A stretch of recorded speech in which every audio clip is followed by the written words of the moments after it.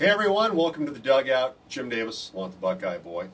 Catch us weekday mornings on the Jim Davis Show on the Team Sports Network from Rifle, Junction, Delta, Montrose. We have the entire Western Slope covered. Taking over. Trying to. We're working hard at it. Or are we hardly working? I'm not sure. Silverton, we're coming for you. Uray, Yeah. we're coming for you. All right. Eagle, you're next. Let's pump the brakes on a little bit of that stuff, okay? All right. Kirk Cousins appears to be the #1 target for the Broncos. And now that the Washington Redskins have decided, we're not going to mess with this whole Kirk Cousins franchise tag thing. We're going to trade for Alex Smith. It puts the Broncos in a position now where they're the leading contender to get the services of Kirk Cousins. Jacksonville looks like they're going to stay with Blake Bortles. And so it's kind of the Broncos and the Jets are the two prime contenders right now.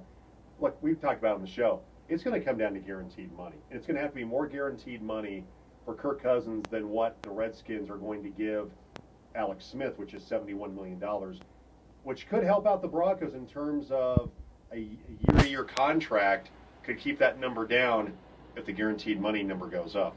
Yeah, the Alex Smith contract is really helpful to all the teams that are in pursuit of Kirk Cousins. It kind of keeps the number down a little bit.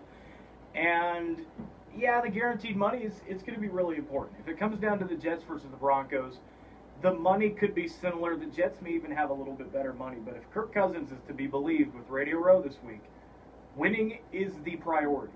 And I think the Broncos may be a little bit closer with a quarterback and a good draft than the Jets are, because they don't have a quarterback.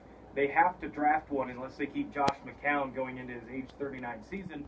And some of their skilled players are having trouble outside of the bounds of law. So the Broncos may get an advantage because the defense is still pretty good and they're closer than some of the other teams that need a quarterback. Yeah, so I think if you're talking about the Broncos getting Kirk Cousins, their chances have gone up. The Garoppolo trade during the season from New England to San Francisco, because everybody thought, right, that Kyle Shanahan and Kirk Cousins were going to get reunited in San Francisco at some point. That's obviously not going to happen now with Garoppolo in San Francisco, that trade that happened during the season. Tyreek Evans, a guy that's averaging about 19 points per game for the Memphis Grizzlies, appears to be on the Denver Nuggets list of guys that they might go out and pursue. They're going to get Paul Millsap back soon. But Evans could come in and be a big addition to this Nuggets team that could use some additional scoring right now. Yeah, and he may not require a premium to fly out of Memphis. They've been having some issues injury-wise. They're not as good as they'd hoped to be at this point in their progression, and it may be time to start tearing it down at the FedEx Forum and rebuilding, and you may be able to get some pieces out of them that are not going to cost top dollar. Evans would be a good piece. He'd be something fantastic depth-wise. He brings some scoring ability, and he can play a little D, too. All right, and this weekend, plenty of high school basketball. Palisade hosting Rifle Friday night on the Team Sports Network.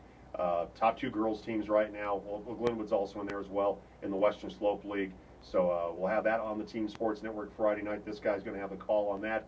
And then on Saturday, the Colorado Mesa basketball teams are at Westminster. Maverick women trying to regroup after, well, give Western State credit. They played well defensively. Maverick women didn't play very well. Maverick men are on a 3-game winning streak. Saturday we'll have it for you. The Colorado Mesa basketball teams at Westminster. Our pregame starts at 5:15 on Saturday night. And don't forget, Brackapalooza coming up in March. More details on the way on our website, theteam1340.com. And get the new mobile app. You're going to love it. At our website, theteam1340.com. We'll see you next time.